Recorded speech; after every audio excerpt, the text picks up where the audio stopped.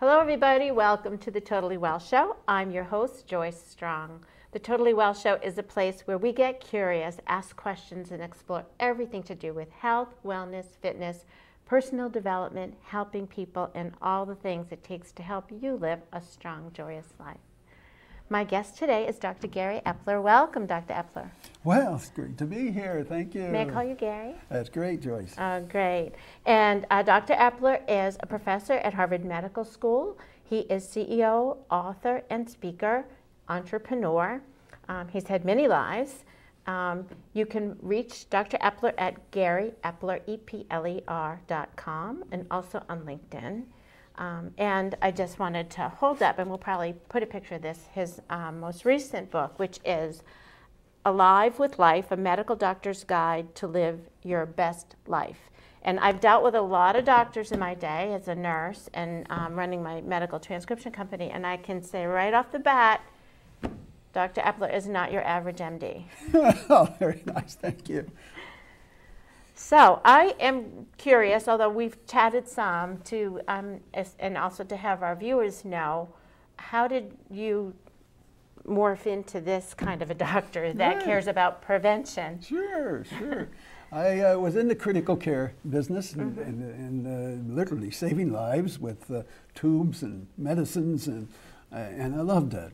Just very dramatic and whistles going off and everything. I loved that. Yeah. But then I realized a lot of the patients I was seeing there really shouldn't have been there if they'd had the right kind of lifestyle, the right healthy habits.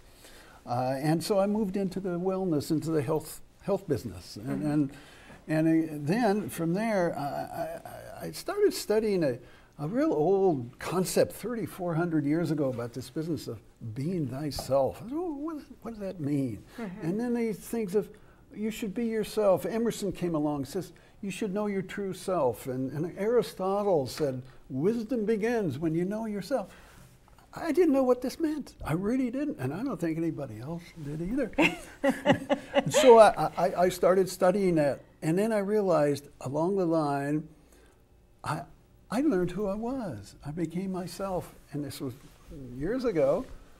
But it was a fantastic feeling, because when we're in grade school, you're who your teachers want you to be. You're who your parents want you to be. Yeah. And in college, who your professors, who your friends want you to be, really, in college. Yeah. And then you get a job. If you're not who your boss wants you to be, you're fired. Right, exactly. And then all along the line, who society wants you to be. If you're not, you're in jail. Well, eventually, you learn who you are. And it happened to me, and I said, well, this is great, because it's liberating, it's very freedom. How old were you when you figured out? That's one of the issues. I don't know. That's one of the problems. All right. So this could happen at any age? Well, this is one of the problems I entered into, because I kept doing this research about who you are. And so then I said, well, so it gives you freedom. So I said, well, this is the benefit. Yeah. This is the benefit of what this business of knowing who you are. And from there, I said, well, okay, that's the benefit. It's freedom.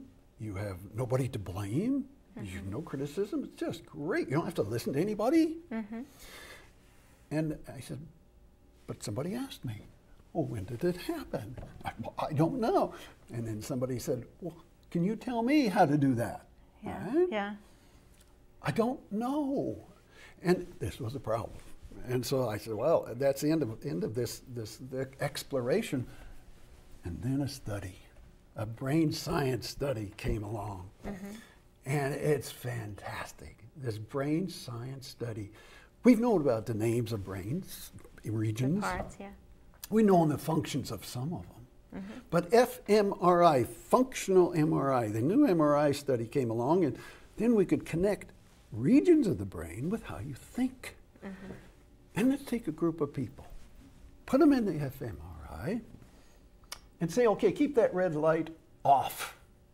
If the red light goes on, figure a way out to get it to go off. And so they go in the fMRI, and they start, oh, geez, I made a mistake yesterday. I'm in trouble. I'm going to get fired. I'm going to lose my job. I'm going to, you know, the story. They're building the story. That red light is really flashing. Mm-hmm. So in other words, ooh, I'm not supposed to think about myself, right? So then you go back, you turn the light off, and you go,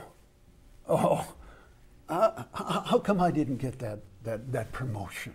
How come they got that promotion? Feeling sorry for yourself. Boom, the red light goes on. So turn it down. So again, thinking about yourself, beating yourself up, feeling sorry for yourself, the pity party, and then back in it, and then this is the worst. This is the worst. You start thinking, oh, I got to get that promotion.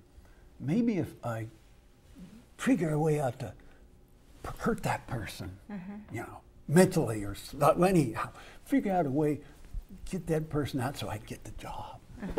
This is bad thinking. The red light goes off blinking. You got to stop this kind of thinking. So this was the study. And it turned out that red light meant you're thinking from the cingulate. It's a long name, but it's called the posterior cingulate cortex, PCC. But for me, I call it cingulate thinking. It's back there in the back part of the brain. You need it. We need it for emergencies, life-threatening emergencies, but not any other time. So you say, well, what happened to those people that were able to turn that off? And this is fantastic. So 3 months later, just find out. Find out those people that could turn that off, stop thinking about from the cingulate, versus those that didn't. Astounding results. They were healthier. They enjoyed life more. They were happier and more productive. And the amazing thing was, they were better citizens. They were more of the community, part of the world. They were helpful. That's amazing. From the way I'm curious people were with thinking. This study, was this what they were actually looking at, or was it an incidental finding? Incidental to some extent. They were trying to match up the regions of the brain with thinking. They had a concept of the thinking that, well, this is where you think these kind of thoughts. And so, but they didn't think the results would be this dramatic. Because so with intention, they measured those things after. Right. And it's just amazing. That's pretty forward-thinking research in itself. itself. It's fantastic. And you couldn't do this during Aristotle's time, or Emerson, or Socrates. You couldn't do this. But it's so exciting. And that's what really turned things around. And it's only been the past few months. I mean, this is new. Wow. And so I took that concept of, I learned who I was, and said, now I can tell people how to do it, and I can tell when to do it. And here's what it is. It's a philosophy that I've developed. 7 words. So know who you are. So know who you are. So there we go. Knowing yourself. And the key is moment by moment. That answers the problem, the question I had for so many years. I've been trying to do this, moment by moment, because the old-fashioned way, know thyself or know who you are. Well, we're all kinds of people. We're students, we're parents, we're kids, we're all kinds. It doesn't make any sense. But moment by moment, you can know who you are, because you're in one particular brain region at any given time. So at any particular moment, I could turn back into 5-year-old Joyce. Maybe so. I want to get out of there. Yeah. I'm like scared or abandoned or something bad was happening there, right? I hadn't thought of that one, but maybe you're right. Maybe you're right. I mean, those pathways are still there, like those memories. They're there. That's hippocampus. You're in your hippocampus. And so the idea then is you can only be in one of these regions at a time. The other ones are offline. And so where you're in those, you want to stay in the good ones. And you really want to get out of the bad ones, and you want to get out fast. It's okay to be in the bad ones. These are emotions. And there are no bad emotions. We need to have all of the emotions. They're healthy. Yeah. But you got to neutralize the bad ones. Okay. Yeah, that's the key. You got to neutralize them. And I know you have some techniques for that. Oh, we do. Yeah. We have the applications. And so this is then this philosophy of know who you are, Yeah. moment by moment. And it means to stay in your good regions of the brain and get out of the bad. Mm-hmm. And so now we need to talk about applications. Okay. So how do we apply this? Yeah. And I'm going to remind you that when you bang the table, I might miss a word on the recording, so careful. I get excited. I like this. I get excited. I won't bang the table. Thanks. First one, physical. It's let's call it posture. Okay. Moment by moment posture. Think of yourself as maybe a string pulling yourself up. And what would you look like moment by moment? Well, you look, number one, your eyes would be going straight. And your chin would be straight. Yeah. It wouldn't be down, it wouldn't be up. It'd be straight's the key word, straight. So eyes, chin straight. Put your head straight, puts it that way. Yeah. What are your shoulders? Well, they're not going to be here. They're not going to be there. They're going to be naturally hanging down. Yeah. So your eyes straight, chin straight, and your shoulders are just hanging. And here's the key. The back, the upper part of the back, you kind of squeeze the muscles between the shoulder blades, just a little bit. Mm-hmm. And there you are. Perfect. It's chin straight, and the back is straight, and the chest, it's a healthy look. Yeah. It's not only healthy, it feels good. Yeah. And it feels good. It gives you strength. And So you're confidence. sending, with that posture, you're sending information to your brain? You are. Yeah. You are. It's funny, in hockey I'll say, chin up, chest up. You know, here I'm hitting my straight. microphone. Yeah. Chin straight's the best word. Yeah. It's well, what better. I want, they tend to look down at their feet. It's better. And I say, there's a game going on. There you go. Chin straight. Yeah. And because chin down, well, if you're going to have your chin down sometime because you're tying your shoes or something or looking for the hockey puck, but you still have to have that chin straight. Yeah. Yeah. It's a key word. Yeah. Chin straight. So that's part of the thing. So moment by moment, posture. It's fantastic.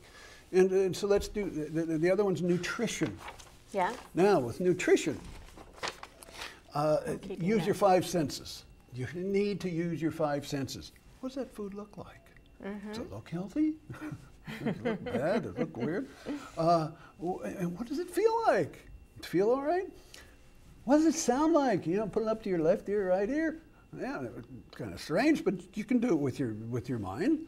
And smell like, what about the right side and the left side? And what about the taste? And the lips, the teeth, the back, the tongue. What's the texture? What's the taste? Mm-hmm. And you do all of these things moment by moment. And then the key thing is use your next sense of think about it. Where'd that food come from? Mm-hmm. Was the soil contaminated? Was the air clean? And what about the transportation? What about the truck? It was 130 degrees in the back of that truck. Mm. And then if you're in a restaurant, what's going on back there with the cooks and the chefs and so on? And then the last thing you need to think about, is this going to harm me? Yeah. Is this food going to be harmful? Is there too much sugar? Is there added sugar in it? Is there added salt? Is there processed omega-6? All these things, they cause inflammation. Yeah. And you don't want those. And is this food going to harm me? And secondly, is it going to be too much food, quantity? Yeah, yeah. Biggest thing is quantity. Oh, I eat too much of it. Yeah. And moment by moment, nutrition, healthy nutrition, phenomenal. Yeah. That's one of the main things of 15 elements of healthy habits and so forth. The main thing that can help us live to 140, healthy nutrition. So there's two. So it's what you're putting in, and I always say this, but it's what you're putting in, but what you're not putting in as well.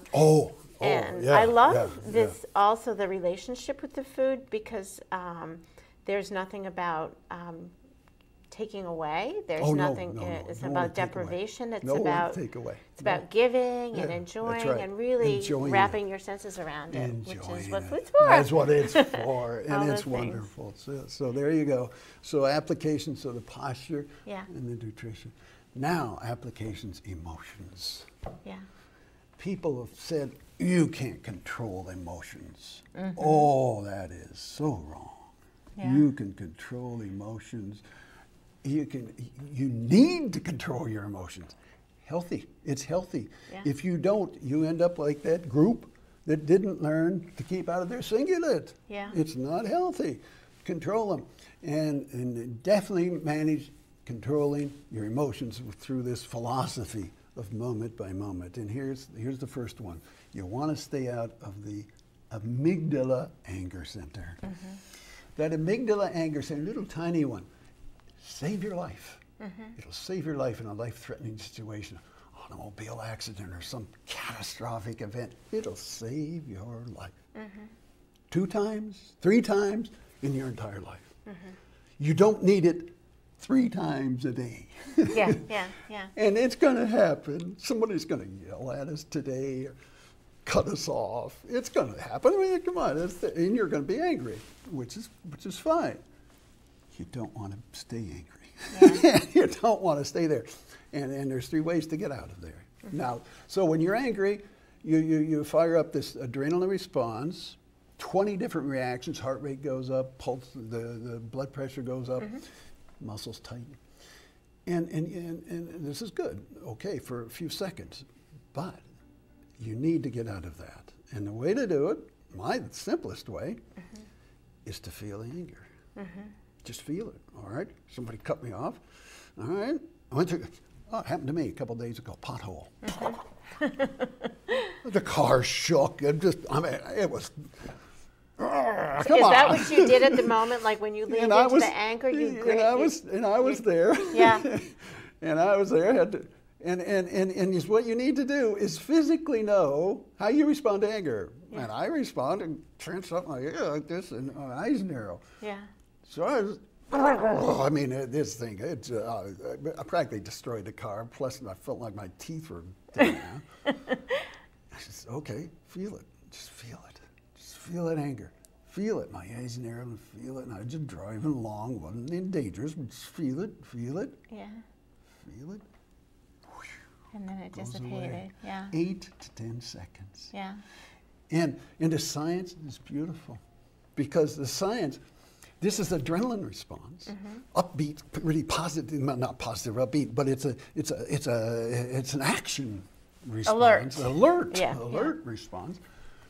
And at the same time, a signal goes out for the calming response. It's called the parasympathetic system. It's built into us, and it waits. Is this a life-threatening situation or not?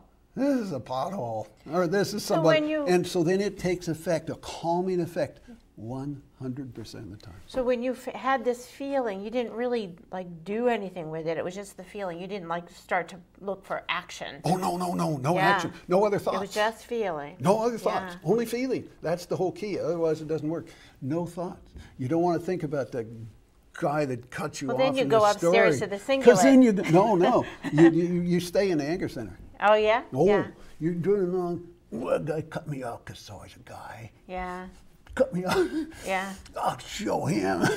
Like this. Yeah. And it's insane. It's nuts. Wow. Yeah. And that's what happens if you So that's think. road rage. That's road rage. And that's what you think, the second thought or the third thought. Don't think anything, but the feeling. Yeah. No thoughts. Yeah. No thoughts of, cutting off. That's key. Or just the feeling, because it's our system. It's And there's a natural and neutralization. there's a natural neutralizing thing. It's just amazing. Yeah.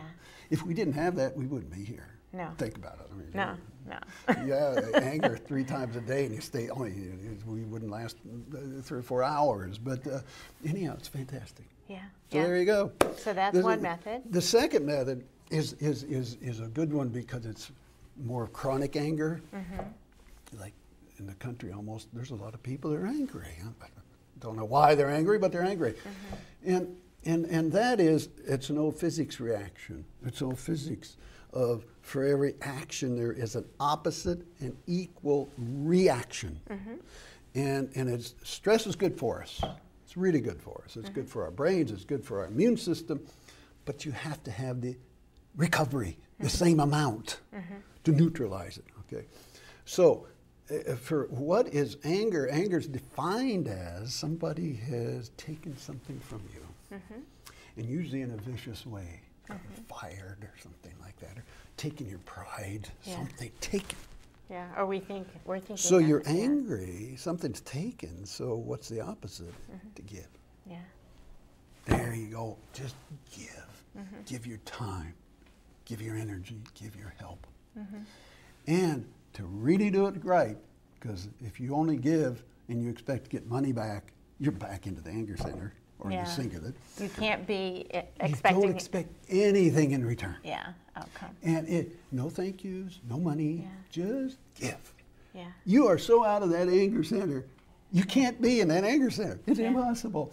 And you're up in your creative center. Yeah. You're up in your prefrontal decision-making center.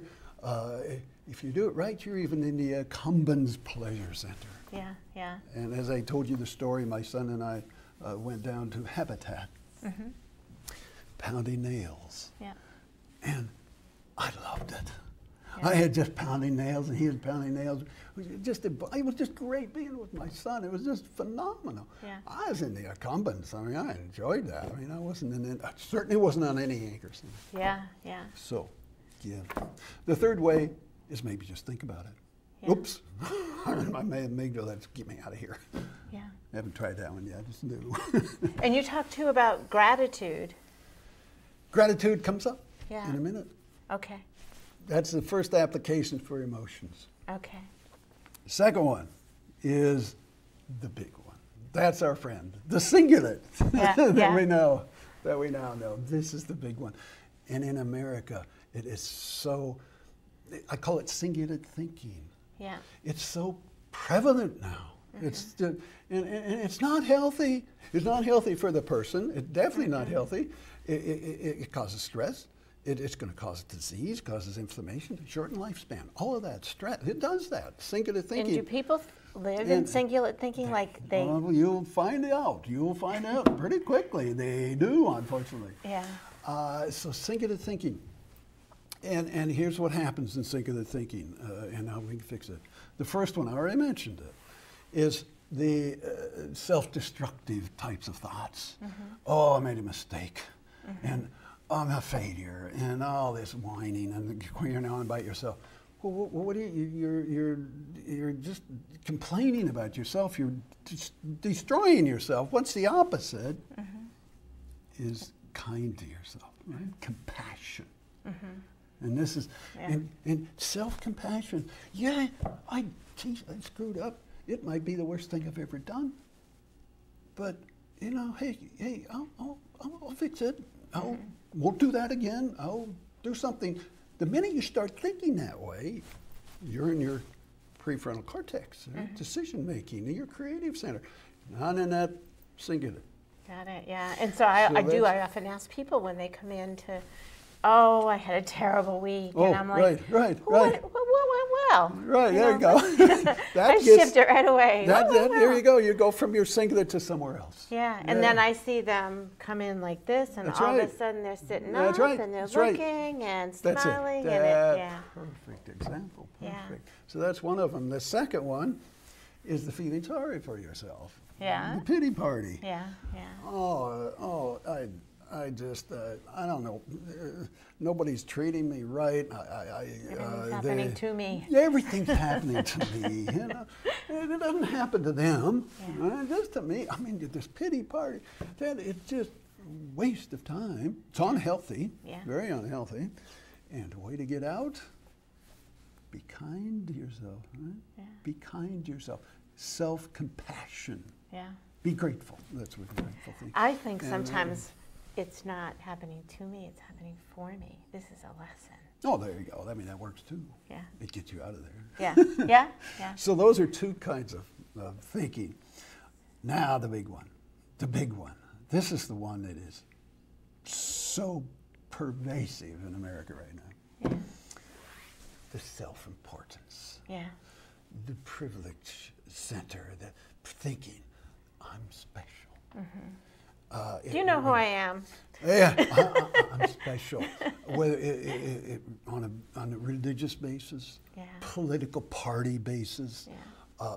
a biologic basis, I'm special. I'm in this group or whatever it is. And here's what happens when you're in this, you think this way, I call it thinking the thinking, is that if you're not in that special group, that means you're bad. And if you're not in that group, you say, why am I bad? I didn't do anything. But you're bad because you're not in this group, whatever it is. And if you're in that group, you don't want to associate yourself with bad people. Right? Yeah. So it's a mess. It's a catastrophe. I call it thinking and thinking. Yeah. It's self-importance. I'm special group. So you got to get out of there. Yeah. And we're over time. We have about a minute just to wrap up that thought. This will do it. How do we get out of there? Because this is so key. You got to get out of there. It doesn't help anybody. It doesn't help your friends, your family. It certainly doesn't help the community. No. The way to get out, it's a thinking. You're taking things from people. You're taking money. You're taking time. Taking their pride, their self-worth, their integrity. You're criticizing them, blaming them. Right? That's taking integrity from them. You're taking, take. What do? What's the opposite? Give. There you go. That's it. That's the answer. Give. Give your time. Give your energy. Give your help. Nothing in return. Yeah. Fantastic. Well, this is a great place to take a break. Yes. And you'll stick around for another show episode. Very good. Okay. Very good. Very nice.